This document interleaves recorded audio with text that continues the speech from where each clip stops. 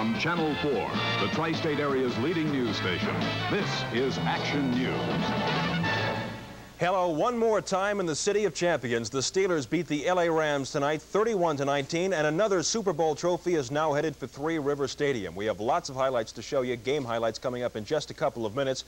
But first, let's go downtown to Market Square, where the Steeler fans are already celebrating the victory. Here's Debra Fox live with the Channel 4 Action Cam. Debbie? Mike, it is quite a scene in Market Square tonight. About 1,500 plus screaming fans have come in, walking into the city. They can't get in any other way. They can't drive in because the whole downtown area is closed to traffic.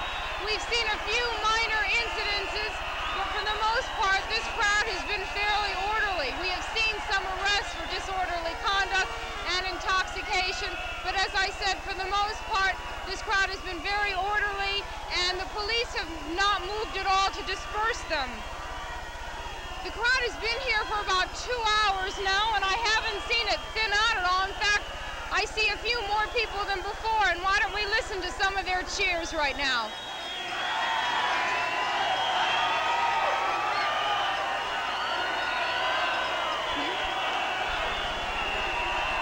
Now, despite the urging of the Pittsburgh police to stay home and celebrate, these fans have not heeded those warnings at all, and they came into the downtown area.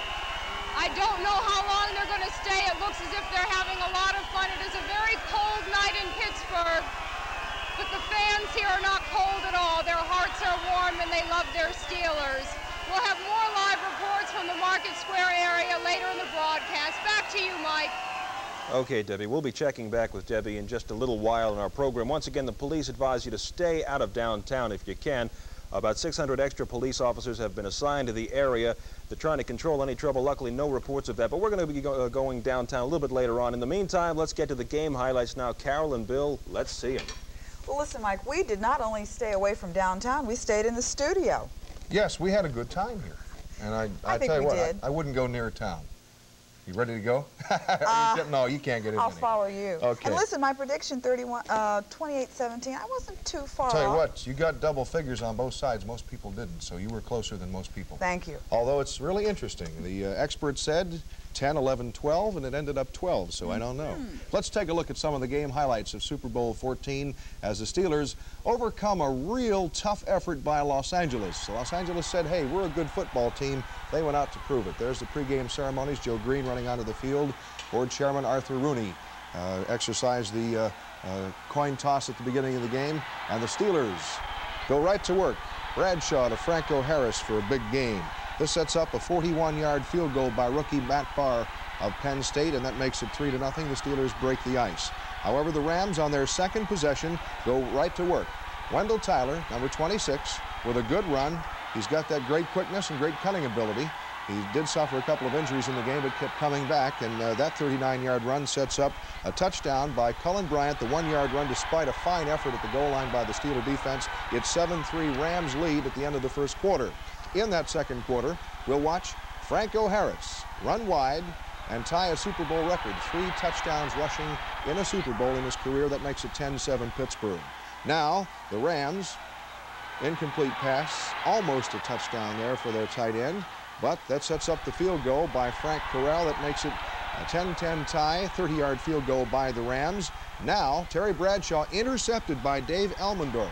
Bradshaw suffering 3 interceptions in the game, but still ended up with good passing stats, 14 of 21 for 3 touchdowns. Now the Rams take a halftime lead of 13-10. The Steelers trailed at the end of every quarter except the one that counted. Second half kickoff by Corral. Watch number 30, Larry Anderson. Had 4 kickoff returns over 35 yards. This 37-yarder started the Steelers in good field position, and that set up a Bradshaw to Swan touchdown pass. And what a work of art this was. Swan later knocked out of the game with a slight concussion, but then the slack was picked up by John Stallworth. That made it 17-13, Steelers ahead by 4. But then, look out, here's Vince Ferragamo to Billy Waddy. That 50-yard reception sets up a touchdown by the Rams. On the day, 16 for 26, 1 interception by Ferragamo in his first Super Bowl. Pretty good job. This is the halfback option pass, and it's complete in the end zone for the Los Angeles Rams. McCutcheon throws it. Smith catches it 24 yards. The kick fails. The Rams lead it 19-17. Fourth quarter, Stallworth. A miraculous reception, 73 yards. The Steelers go on top to stay, but you never know that because the Rams came right back. 24-19 Steelers ahead. This thwarts the final Rams effort. And that's an interception by Count Dracula, Jack Lambert.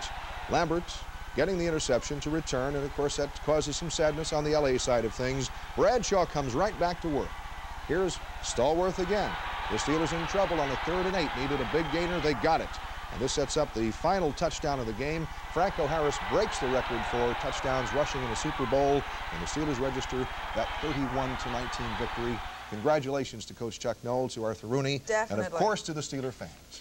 The Rams had a few happy moments, but...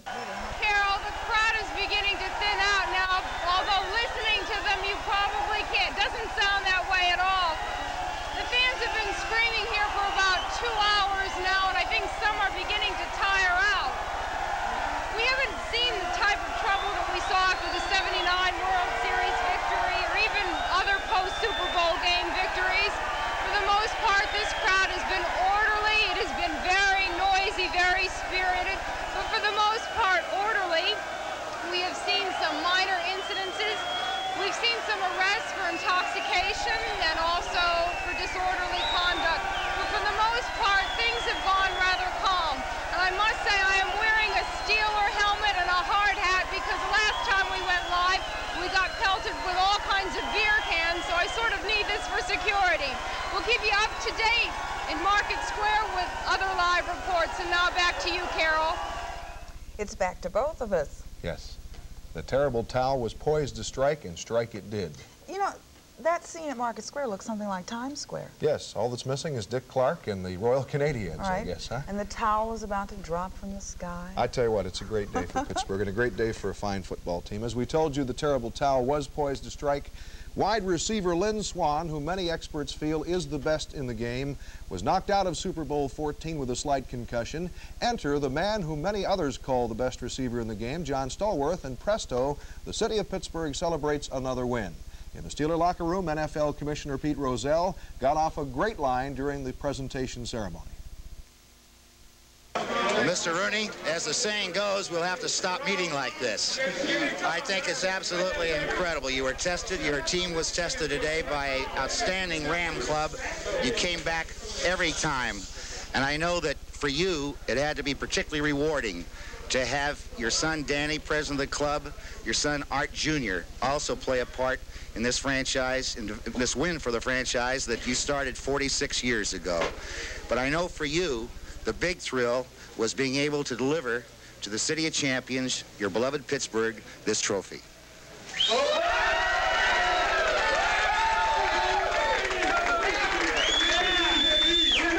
This is probably the best one we've ever had, and I accept this trophy on behalf of the best football team in the nation, and the best coaching staff, and the best organization. Thank you.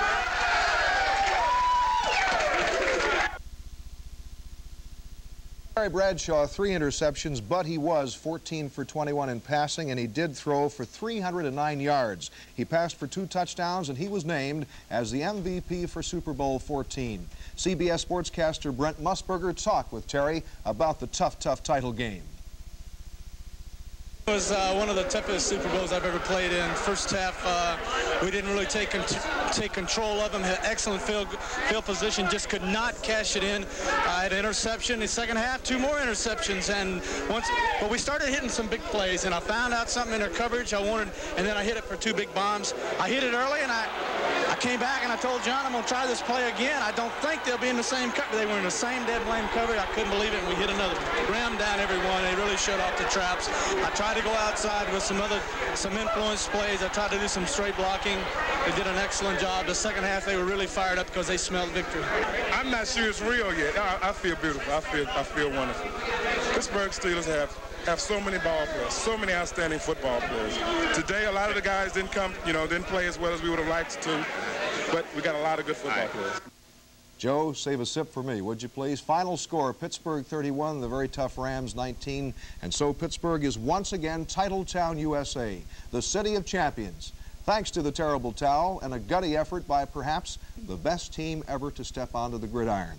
From everyone at Channel 4, congratulations to the players, the coaches, to Mr. Rooney, and last but not least, Arlen Singleton. Sports with John Sanders and Ron Klink with the